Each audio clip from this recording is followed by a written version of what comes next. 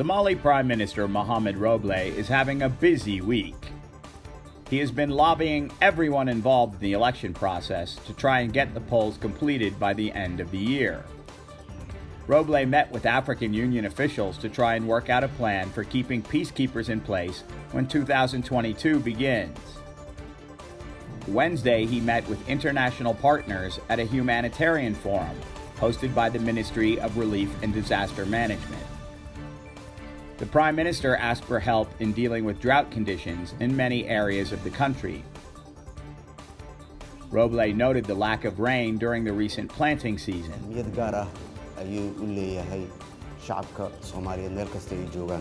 And he read out statistics of the large number of Somalis suffering because of the conditions.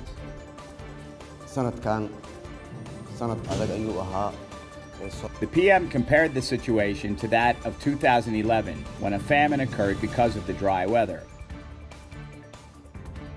More than 250,000 people died of starvation during that crisis. Hundreds of thousands crossed into Ethiopia and Kenya. Roble next tackled civil aviation in Somalia. He presented Freedom Airlines with the paperwork that certifies their ability to operate in Somalia. Freedom flies from Nairobi to Garowe, Mogadishu, and Galkayo. They also service 3 Kenyan destinations from the capital city. The Prime Minister also handed out pilots' licenses. Roble praised the Civil Aviation Authority for getting their accreditation processes on track. He called it an important symbol in showing a functioning government. The PM called for more transportation companies to register in Somalia instead of getting their certifications from other nations.